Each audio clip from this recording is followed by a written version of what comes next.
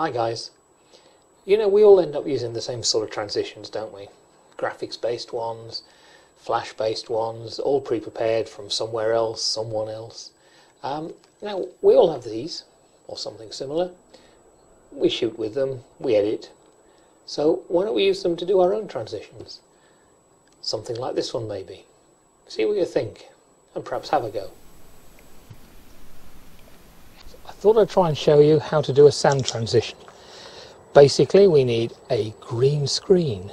This is actually a piece of ply covered with some nice green art card, nicely smoothed out as if you're wallpapering. A little bit of cardboard here to stop the sand blowing everywhere, particularly if you're going to do it inside. If you're not going to do it inside, it doesn't really matter. You may run out of sand though. So, what do we need for this? A camera, tripod, so we get a pretty vertical view straight down. I won't go into the other cameras, there's one there and there's one up there. It's very important we get even light here. I'm doing it outside. It's a bright day, but it's, I'll show you. It's not too bright. There you go. But we want fairly even light, and we want it so there's no shadows and no variation of light. So that's fairly straightforward. It's important though you get the light right. I've also done the white balance on this camera, the one that's shooting the transition, because it's very important we get the chroma keying right and we get the green color right.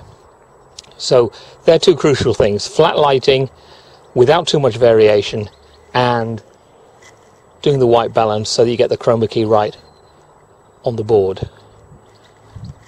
The other pieces of kit that's necessary are a set of silver sand, which is down here, and somehow you will need something to blow the sand away. You can try it with a straw if you like, it doesn't really work. Big hairdryer maybe, if the wife will let you have it, or indeed if you have one yourself. I use a paint stripper, or I have used a paint stripper in the past. This time I'm going to use a modified garden blower. It's really noisy, so it'll spoil the whole thing, but it's really powerful, so we can make sure we get all the sand out of the way. It's modified so I can shove a piece of garden hose up its spout and I can use it to blow the sand away. So, should we get started? Firstly, we've got to get our sand. I've been using some children playing sand. It's very light, so it blows everywhere. So I'm going to have to choose a bit of time when it's not blowing so much. A kitchen sieve. That gives us a nice even spread of sand in our camera view. Okay, let's get going. Because I'm outside, I better blow the insects off.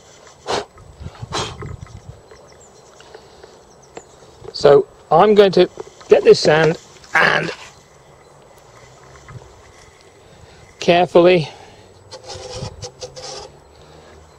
put it over our camera area, so that we get a nice even covering of sand that we can now blow away. Let's have a look and see how we go.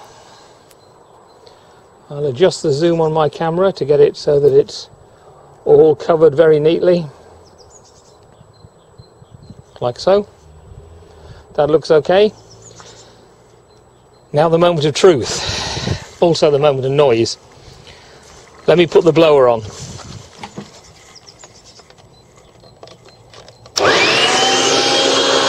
As you can tell, really noisy.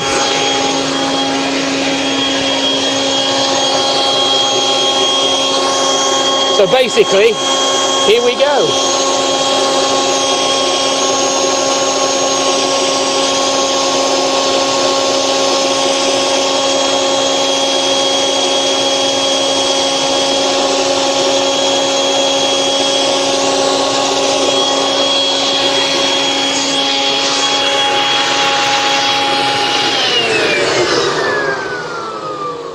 And that's it.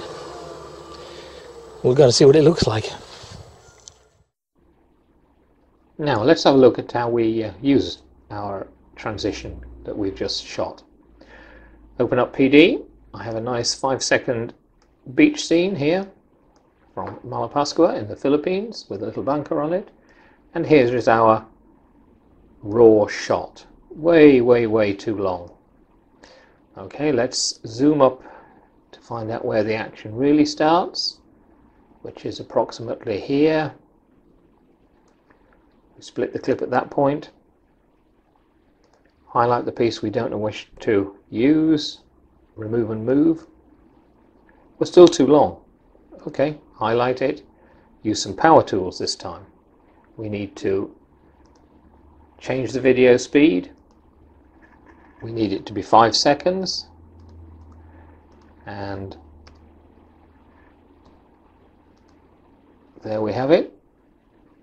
It's now reset to the same length as our JPEG image. We now need to do the most important thing, which is Chroma key. So we modify. We move our slider so that we can see the green background that we need to Chroma key out. We move up to the top left, we enable Chroma key. We select the color picker and we find a representative point on the green background. As soon as we click on it, it becomes transparent. We now have to play with tolerance of intensity and tolerance of hue to get a nice clean edge. Let's move the tolerance of hue. That's not too bad. Tolerance of intensity. Okay, that seems to be okay. We save. And then we have a look at it. Sand starts to blow away, revealing our seaside image underneath. And that's it.